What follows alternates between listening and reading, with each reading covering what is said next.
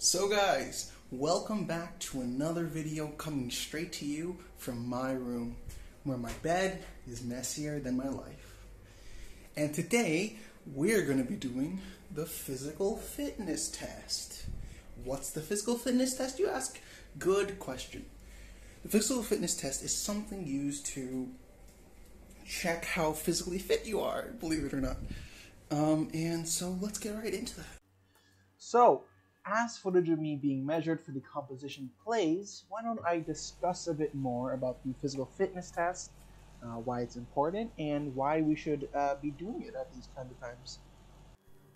So, physical fitness test, as I said before, it measures how physically fit you are, and it lets you know sort of what's your limit and like how to plan around that. So it's very useful in the sort of like planning stage.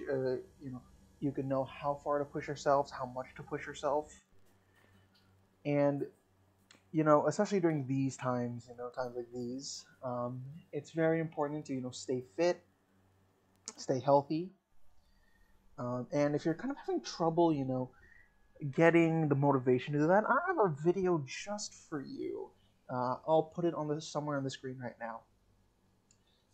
And for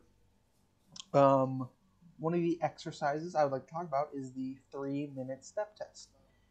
It's a cardiovascular exercise where you put a box in front of you, set a timer for 3 minutes, and the metronome can be 96 beats per minute. And for 3 minutes, you go up and down based on the beat. And after that, you measure your heartbeat and you see sort of what happens after a minute of rest, and see what your heartbeat comes out of that, and you measure that up to sort of standards, and you see how you do. So it's very useful for that. And another good exercise is the push-ups. So basically, how to do push-up is first you go down on the floor, and you put your knees down if you're a female, or if you're not, you can put you go just up and then straight down until your arms reach a 90-degree angle, and then you repeat that until you no longer can't.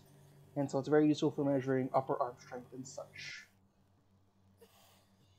Much like this flex arm support. And another good one is the curl-ups. On the curl-ups, you also lie down on the ground, this time on your back, and you set up 2 tapes on the floor, each about, I believe, a foot apart. And from there, every 3 seconds, you keep pushing your fingers from the first one to the second one until you no longer can't. And so this one's good for measuring your abdominal strength.